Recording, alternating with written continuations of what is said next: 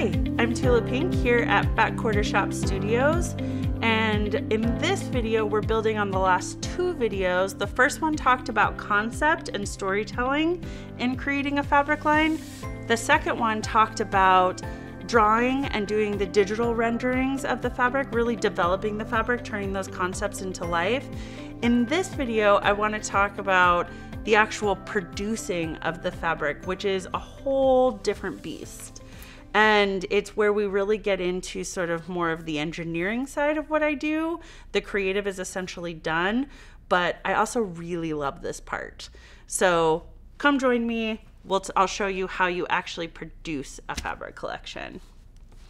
So the first thing I need to do is communicate to the mill, which is in a different country, goes through a middleman, which is my production guy at Free Spirit, who is the greatest person on earth. Hi, Alberto.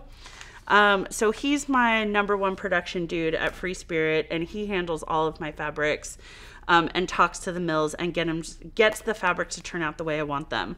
So there's a couple of things we have to manage in this situation. One is my printer will never ever print out the color I actually need it to be. So I print out the designs as I've designed them, but I have to put together a package that communicates the actual color I want each thing to be. So I have to communicate the colors to the mill in a way that they understand them. And the best way to do that is to give them actual swatches to match to. So the way I do that is I send out these sheets that have actual Pantone chips on them. And I don't always use Pantone colors. It's a brand of color matching chips that you can buy. Sometimes I use paint swatches from the Home Depot. Sometimes I have to cut a swatch off the shirt my mom is wearing that day if it's the right color. So people wear a lot of black in my studio so that I don't attack them for their clothing swatches. But so what I usually do is I put together something like this. So this is for this print in my true colors, and each print is 2 colors. And so what I've done is taken each print, and here's the colorway, the SKU number, so they know which one I'm talking about, the color name of that print, and then I put the 2 swatches of the colors that are going to appear in that print.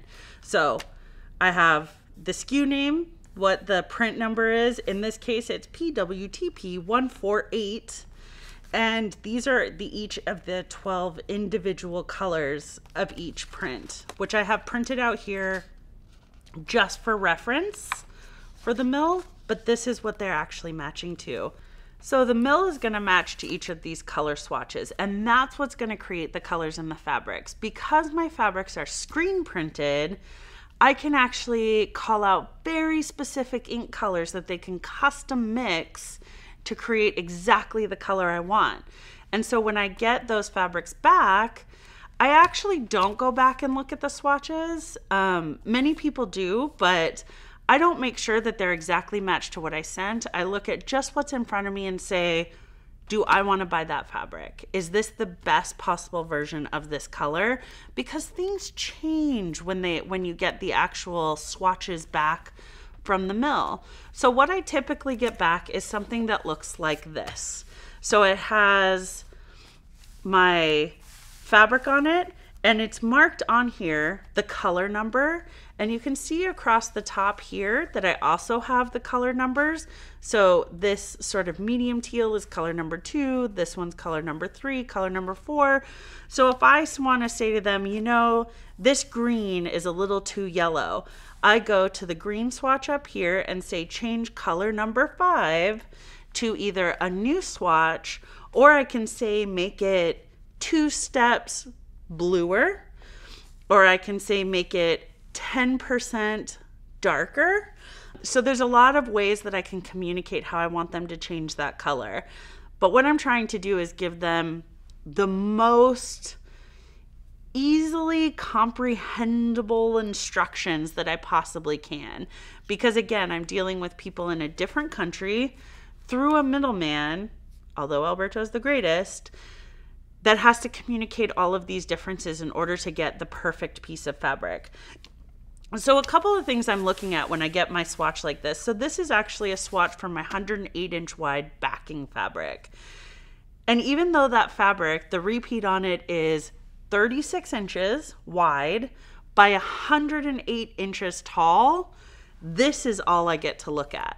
So they can't actually print a whole bolt of fabric for me in order to just look at for color. So they end up printing just a small portion of it, a representation of the fabric that I have to look at and say, is the color good? Is it sitting right? They mark for me where the selvage is going to be, so I know which direction it's facing to make sure that's been done properly or the way I want it. And so I look at all of this, and there's little tiny things that I'm looking for in here. Of course, color, number one. Is the color right? Is it sitting on the fabric right? Is anything jumping out? Is something too gray? Is something too bright? Even though there's no such thing as too bright, but I'll ask myself the question just in case. And so another thing that I'm looking for here is print quality. So I'm looking at, is this color sitting next to this color creating any issues? And what we call that, so it's kind of hard to see in here unless you're right up on it, but where this blue, this sort of aqua color, is meeting this really yellowy green color, when those two colors overlap, it's creating a small section of green. Where the yellow and the blue meet is creating a small little green line. That's what we call trapping. It's where two colors overlap and create a third color. So I have to look at that and say, because there's a certain amount of that I can't get rid of. The only way to change it is to make one color darker so it covers it, make one color lighter so it doesn't affect the other color so much. So these are all the little decisions that I'm going to make once my swatches come in. And there's a little bit that I have to consider here. So most of these swatches that I'm looking at were actually pulled or screen printed by hand. They weren't printed on a machine. So I know there's a small percentage of that that's going to be fixed when it's actually produced properly on a machine, on a large screen printing machine where the actual machine is making an even run of ink across the screen. So this is done by hand. So there are portions of it that maybe the pressure was a little off because it's human error, right?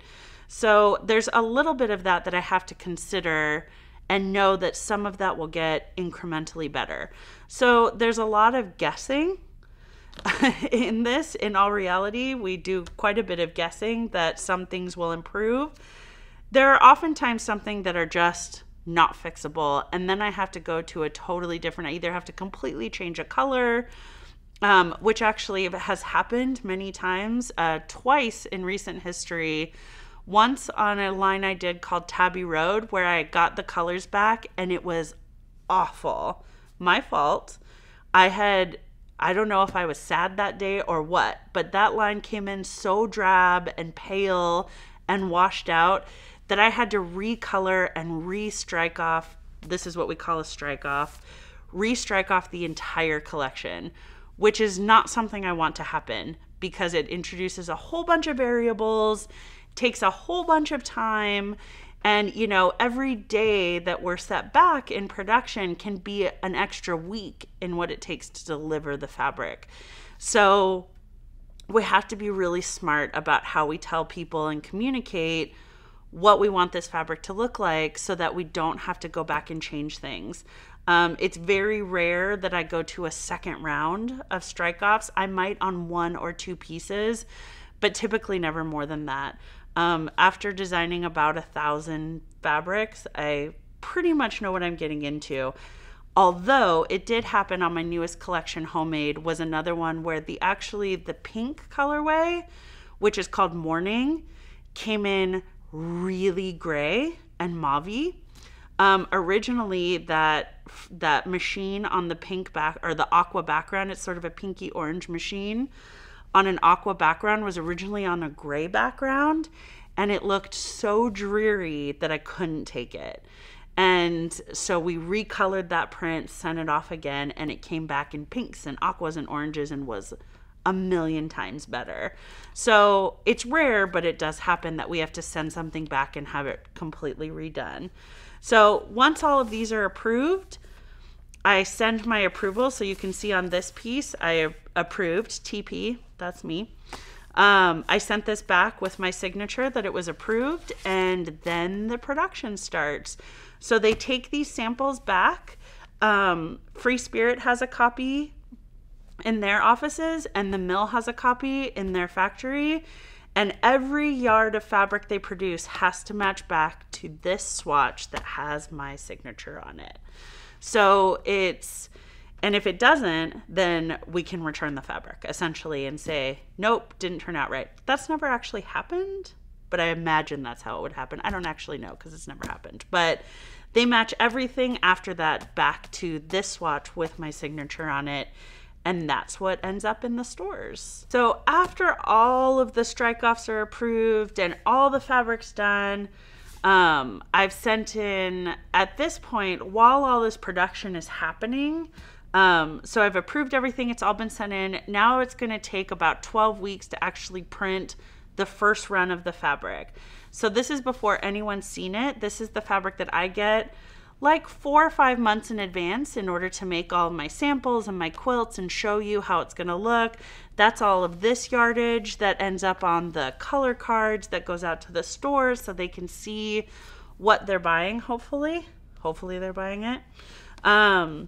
And so while all that's happening, that's when I sit down and I write out in a way that people can read it, the story of the fabric collection. That's when, you know, I'm designing, the selvages have already been designed. So I design the selvages. I determine what shape the dot on the selvage is, if I want it to be a different shape or if I want it to be a circle. Sometimes I like it just traditional dots on a selvage. Sometimes I like it to be a little shape of some kind. It just depends. But this is when I start designing the quilts and working with other pattern designers to say, hey, I've got this fabric line coming. I want to see what you do with it. And I send out digital images, and then they send me pictures of quilts that they've designed. We start determining what's the best way to show the fabric line. This is when I actually send a list of the order the fabric will be in the bundles. So I don't know if everyone does this, but I do. I like to control the order that all the fat quarter bundles or design rolls or charm packs, the order the fabric's in, that I think shows it off the best. Because sometimes if they're all jumbled, it doesn't really tell the story of what the full color spectrum looks like. I like to determine which piece is on top of the bundle and which is on the bottom of the bundle, because when you're in a store, when you're looking online, you can't always see inside the bundle. So I make all those decisions while the production is happening. So when the sample yardage, my advanced yardage, actually comes in for me to start making these things, I'm all ready to go. And in the meantime, I've probably also started the next fabric collection. At any given time, I'm in some stage of 5 different fabric collections. So I'm at one time, like currently at home, I'm drawing my fabric line that'll come out late next year. I have one fabric line that I just approved strike-offs 3 days ago. My True Colors fabric collection, which is going out to stores right now, and the shop owners are looking at them. So Kimberly's probably looking at it saying, who is this Tula Pink character? Do I even want to buy this? Of course she does. She loves me. So she's looking at this right now, trying to determine if she's going to bring it into her store. There's Homemade, which is currently being printed and getting ready to ship in March. And there's Monkey Wrench, which has only been in stores for a few months. So that's actually 6, I think. I don't know, I wasn't counting. But various stages of fabric line. So I am on Instagram and social media talking about the line that's in stores, even though I have these 4 other lines backed up, waiting in the wings, in different stages of production, getting ready to go. So it's not like we design a fabric line, wait for it to come out, and then design another one. It's a constant cycle that's always ongoing. So I'm always drawing something, marketing something, selling something, producing something. So all of these things are all happening simultaneously on various fabric lines. So if you ever come up to me, if you see me like at the grocery store or Best Buy or something, and you come up to me and you say, oh, blah, blah, blah, your new fabric line, and I stare at you blankly, it's because I'm trying to figure out who you are, what part of the industry you're a part of, and what you're talking about. Because if you're a home sewer, you're talking about the one that's in stores. If you're a shop owner, you're talking about the one that comes next that no one's seen yet. If you work at Free Spirit or the Mill, you're talking about the one after the one the shops are looking at that no one's seen yet. And if you're talking about either of the last two, then I'm super freaked out because you're in my head, because I'm the only one who knows about those. So if I stare blankly for a minute before I catch up to who I'm talking to and what we're talking about, that's why. So thank you for watching my video on the production of a fabric line. I hope you watched all three because they all sort of link together. The concept and storytelling of a fabric line, the drawing and designing of a fabric line, and the production of a fabric line. I also have a bunch of other videos that I filmed for Fat Quarter Shop that are up here, so check out Fat Quarter Shop's YouTube channel in order to see all my videos.